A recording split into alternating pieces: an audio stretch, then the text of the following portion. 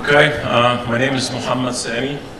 I'm really grateful for the opportunity to talk to you today, and I would like to thank the Egyptian Society for Engineers.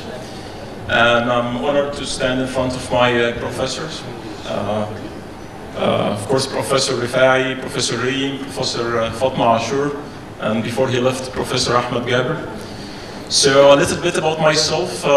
Started R&D at UOP in the US, and then I moved to field services. So we used to help refineries and petrochemical companies to start up their units and troubleshoot any issues. And then I moved to the business side. So I'm sales manager for UOP based in Dubai, and I cover Kuwait, and I cover petrochemicals business in Egypt. So today I'll be talking about refinery of the future. I'll talk about outlook for refining globally. I'll talk about opportunities and imperatives for petrochemicals production. And I'll talk about our view, UOP's view, of how the refinery of the future should be.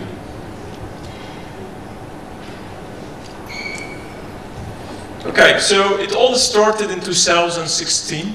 If you look at the chart here on the left, or in this case on your right, you'll see this is IMO, International Maritime Organization.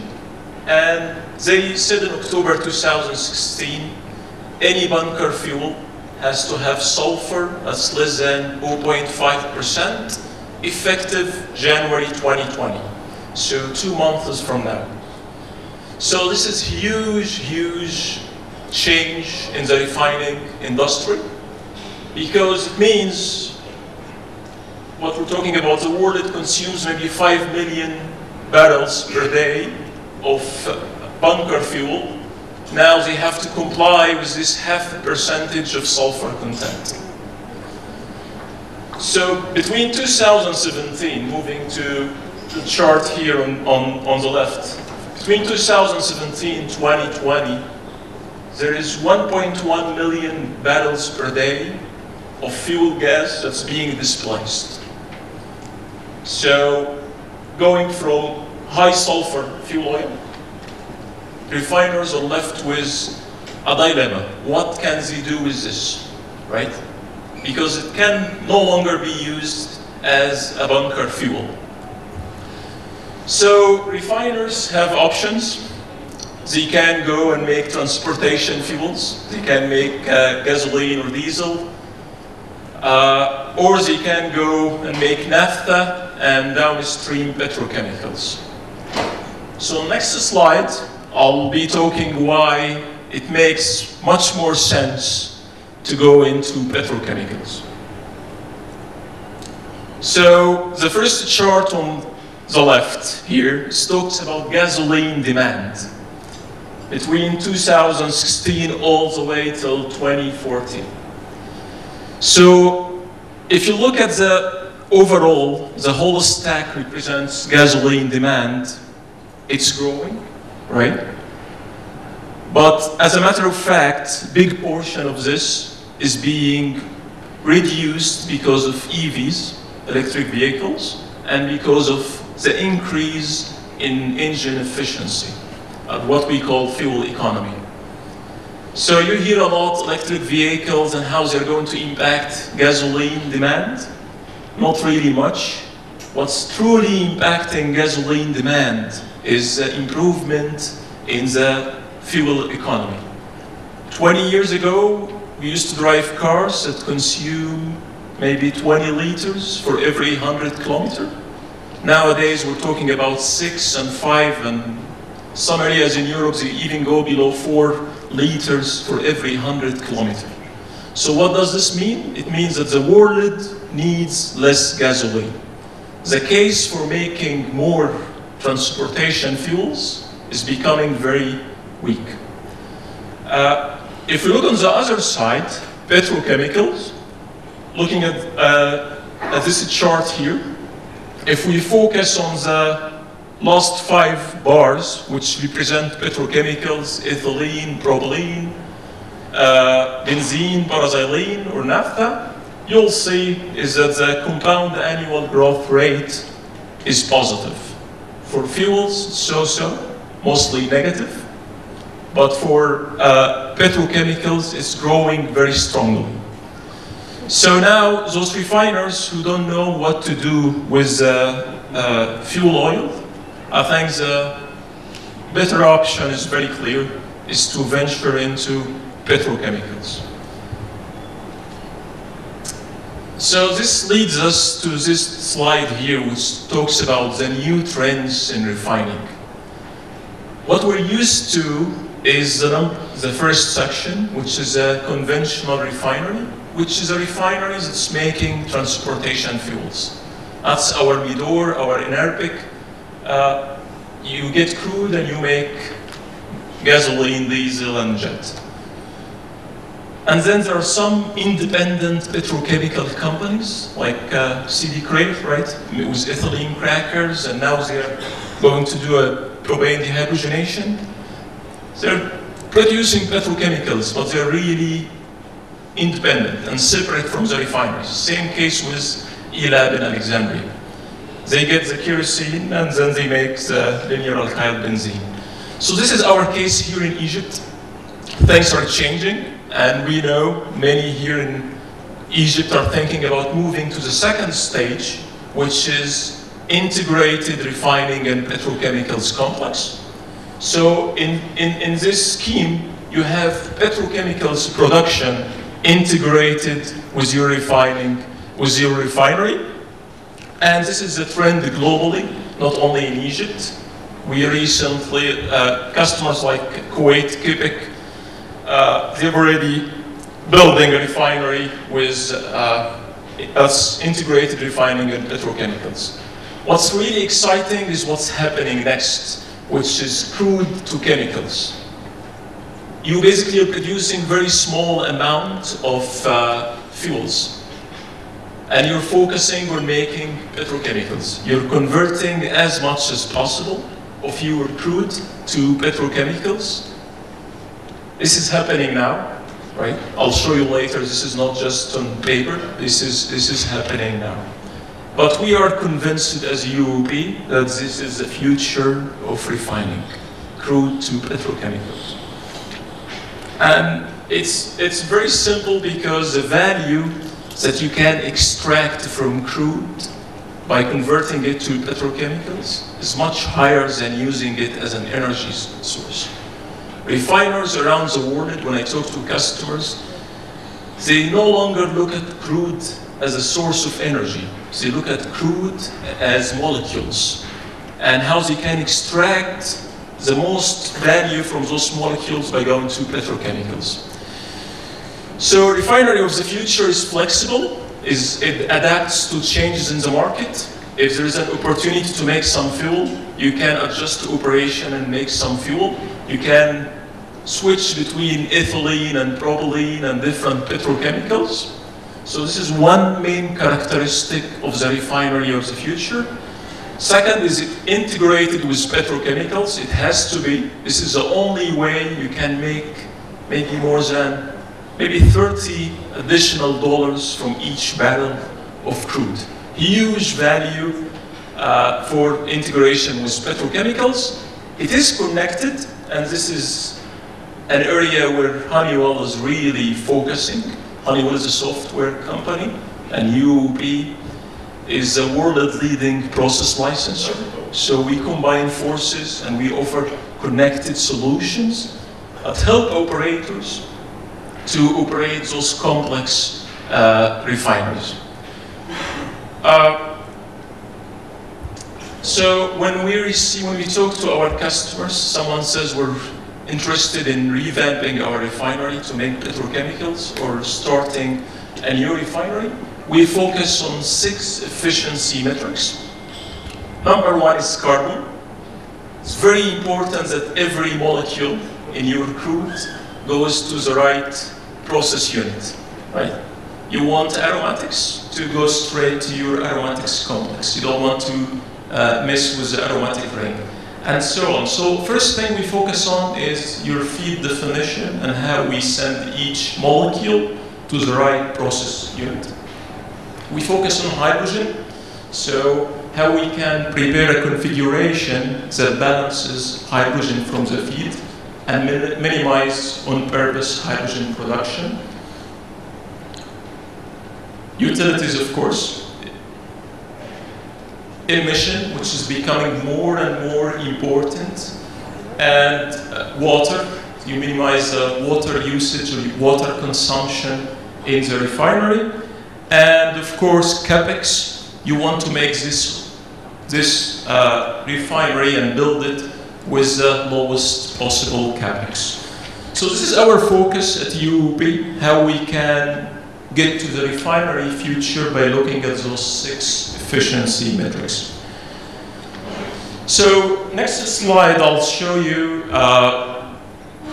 an example of what we're talking about. I know many people here are technical.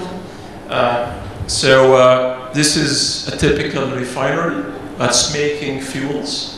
You have a delayed coker, you have an FCC, diesel hydrotreater, naphtha complex, CCR, and isomerization unit. And then you have a C4 complex that's making alkylate and MTBE.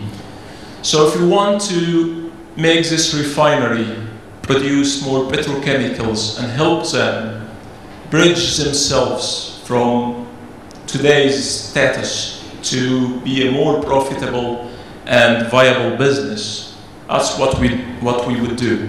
First is our Uniflex technology. We will replace the coker with Uniflex technology. It's a slurry hydrocracker. And we will see next more about Uniflex, but it's truly a breakthrough technology. We were talking about conversion.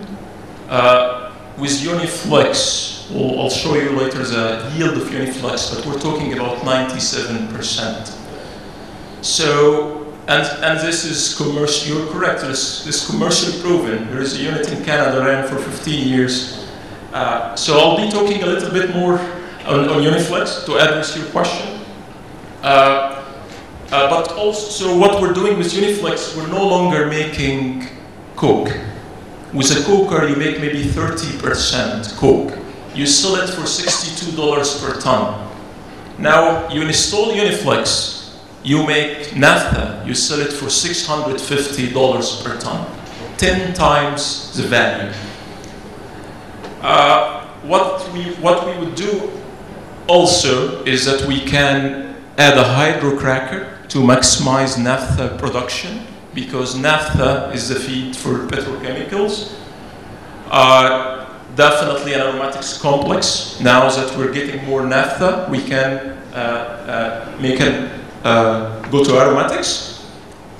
Toluene methylation is a new technology by UOP. What it does, it maximizes your paraxylene production at the expense of benzene, which is a less desired product.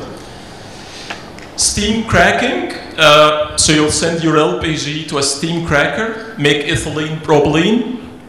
You can send your propane to a propane dehydrogenation unit, like what SIDPIC is doing, and make propylene and also get some hydrogen. High severity FCC will help you to make more propylene, and also you'll produce some gasoline. We have a very interesting technology called OCP, olefin cracking process. It takes C4 to C8 olefins stream and produces ethylene and propylene. MaxSane is a great technology that helps refiners to reduce the steam cracking size. If you look at this configuration, the steam cracking is one of the most CapEx intensive pieces of equipment. So by MaxSane, you send more normal paraffins to your steam cracker, which means you reduce the size. So it helps with the steam cracker economics. Back to Uniflex, because in my opinion, it's a key technology here that will drive towards refinery of the future. So I'm comparing here two technologies, coker technology to Uniflex technology. Coker, if you look here at the percentage yield, you're making 31% coke. You're wasting your crude as coke. You go to Uniflex, you make 98% products. So what you're doing is that you're moving carbon from coke or pitch to valuable products. So you're making mostly diesel and VGO, and also your naphtha, LPG, and then lighter ends. I'm going a little bit fast because I'm short on time, but just very quickly, that's what Uniflex scheme looks like. It's basically a slurry hydrocracker, so you feed the vacuum residue, the Uniflex reactor, then you have a fractionation section, and then a hydrotreater. This slide is more interesting. So we talked about the importance of producing naphtha. Now with Uniflex, you did something great with it. You're making more distillates. But then if you really want to make more naphtha for petrochemicals, you can integrate a hydrocracker with the Uniflex technology. So this is here typical Uniflex yield.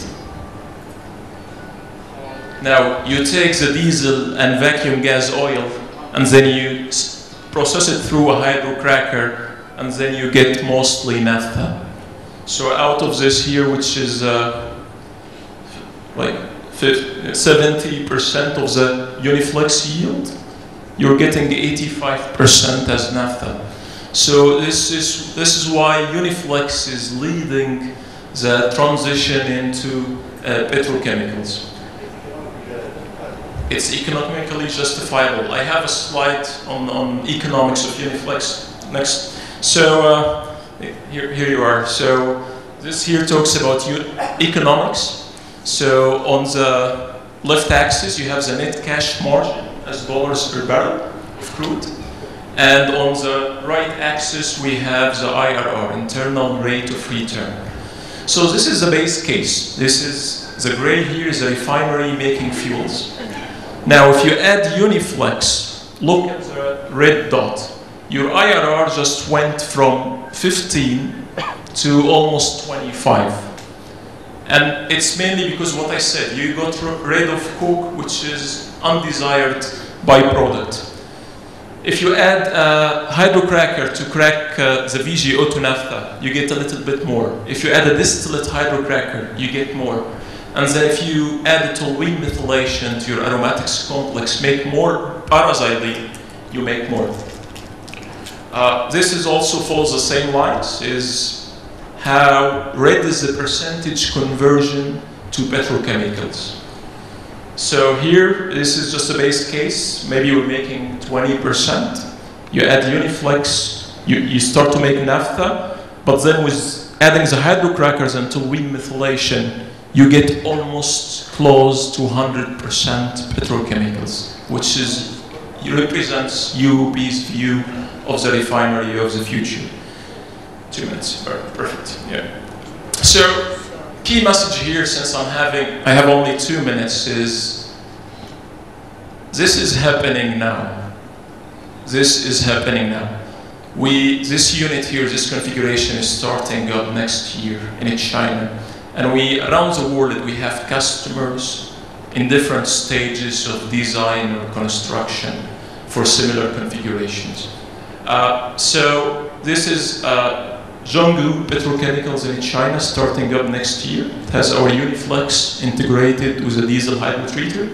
And then it has an FCC naphtha block, and then it has aromatics complex, Oleflex, and steam cracker complex. So those guys maybe make at least 50–60% of their crude is converted into petrochemicals. I'll check and get back to you exactly. It's a world scale, world-class complex, so I'll get back to you. So this is a conclusion. Petrochemicals integration is the way forward. I'm very happy to see my own country, Egypt, people are talking about this seriously, and I'm aware of different groups discussing the ideas. we think that this is the way to go, and this is the way forward. Down the road, in the future, we see refineries that are making only petrochemicals. Molecule management is critical, and the use of the right technologies is critical to get you to where you want to be. Hydrogen addition pays back because you make more olefins and aromatics. New technology innovation, I think society did a great job choosing topics because this is what the world is discussing now, is bottom of barrel upgrading and process intensification and getting more from bottom of the barrel. Thank you very much.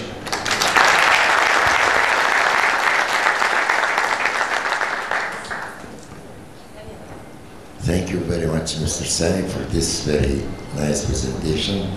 It's along the same line as the previous one, is adding value through processing crudes and using them as a petrochemical or polymer product rather than using them as a fuel. But actually at the end of the life cycle of the polymers,